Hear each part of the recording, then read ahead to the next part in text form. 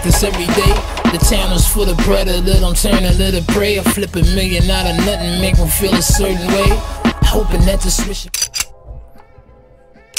What's good, y'all? Fisk Vegas, the hardest voice of sports. Go ahead, hit that like button and subscribe to the Fisk. You know why you at it. Y'all know what time it is. If you ain't with it, you best get with it.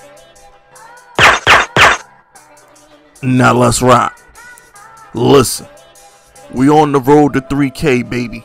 We trying to get to 3K by the draft. So we got a little over a month to get me another 800 subscribers. So hit that sub button, hit that bell button, hit that like button, and become a Fisk unit soldier. I promise you, you won't forget it. You won't regret it either.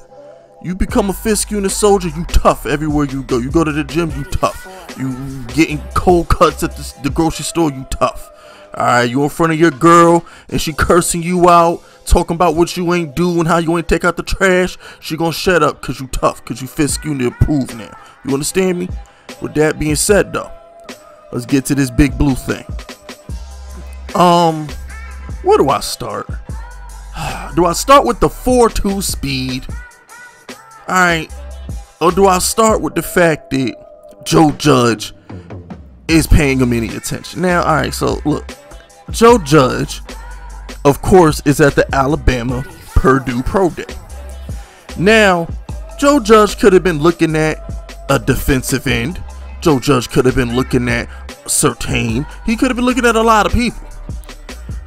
But out of all the sightings we could have got Joe Judge at, we got him looking at Purdue wide receiver Rondale Moore. He's 5'7" with a 42-inch vert and ran a 4.2. That's a wide receiver. That's Tyreek Hill. Okay, that's Tyreek Hill. He's built stout just like Tyreek Hill. He's not a small 5'7". He's got a nice thick frame. He reminds me of the Wes Welkers, the Tyreek Hill. You know, those short guys who are well built. He's not short and skinny like Edelman. Edelman mad frail. You know what I'm saying? He's not built like that. He's built real style, like every pause, but every inch of his body is muscle. There's no waist, there's no flab. You know what I'm saying? So I feel like he's built to do slot work. Could you imagine running him on those deep crosses that Tyreek Hill runs in Kansas City? Because you know a lot of Tyreek damage done in the slot. They line up him in the slot and they run him on that deep cross across the middle of the field. That's how he scored that damn touchdown when he did the backflip. It's a deep cross. He has Tyreek Hill potential. And the beauty of the situation is, I'm on NFLnetwork.com. Let me read to you what it says. According to NFLnetwork.com, it says it was kind of a performance he needed after losing some buzz over the last couple seasons. After breaking through as a freshman, he played in just 7 games from 2019 to 2020 and averaged fewer than 8 yards per catch. This past year, Jeremiah projects Moore as a likely 3rd round pick with a chance to go late in the 2nd round.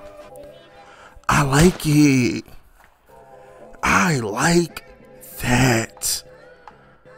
Just in case we go offensive lineman in the 1st round and y'all gotta hear me cry and throw shit like I did last year when we took Andrew Thomas over CeeDee Lamb. So it's like last year we took Andrew Thomas over CeeDee Lamb. This year, there's a possibility we're going to take this Slater kid over Jalen Waddle. So that's going to be 2 straight drafts. I'm throwing shit in my office. It's going to be 2 straight drafts.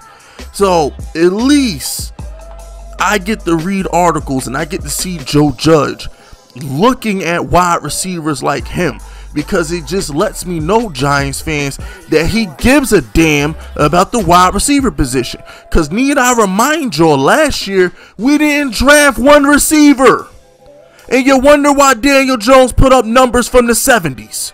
Okay, we didn't draft 1 receiver last year.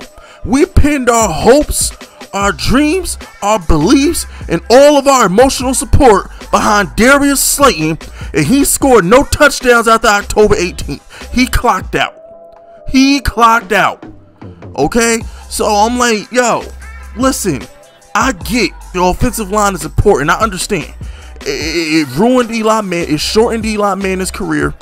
And Daniel Jones ain't had time to breathe but so much his first 2 years in the league. I understand it's important, Giants fans. But damn it, when Daniel Jones do got time to breathe in the pocket, somebody got to be open. So we need one more receiver.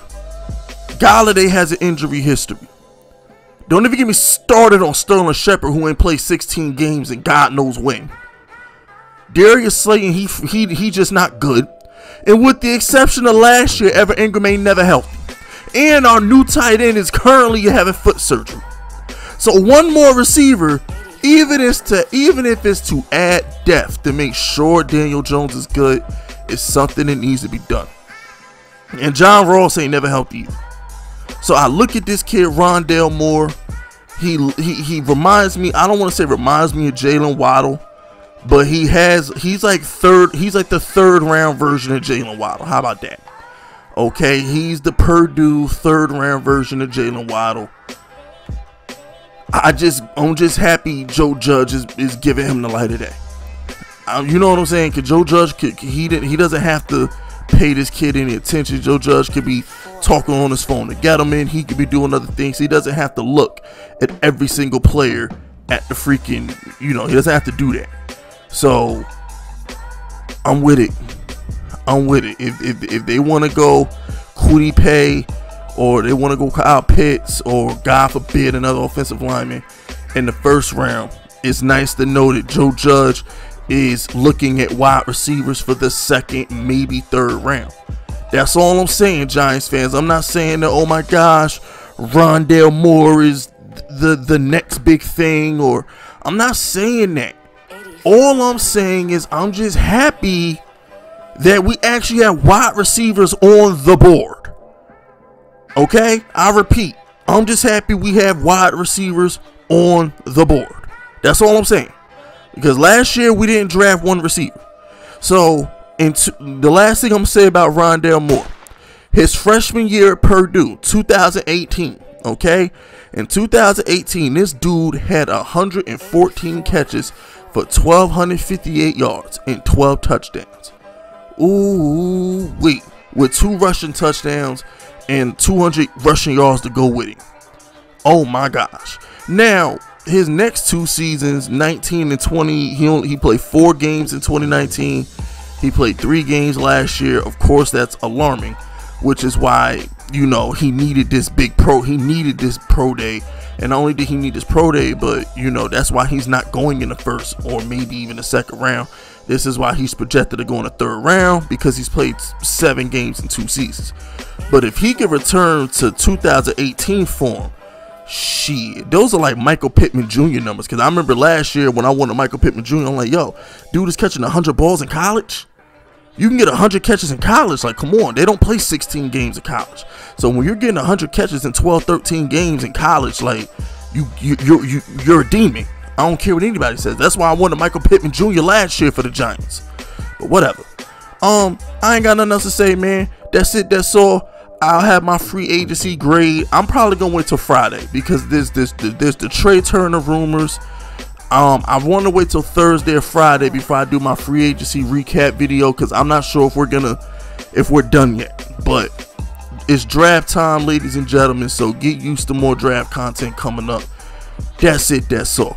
Subscribe to the unit if you're rocking with me.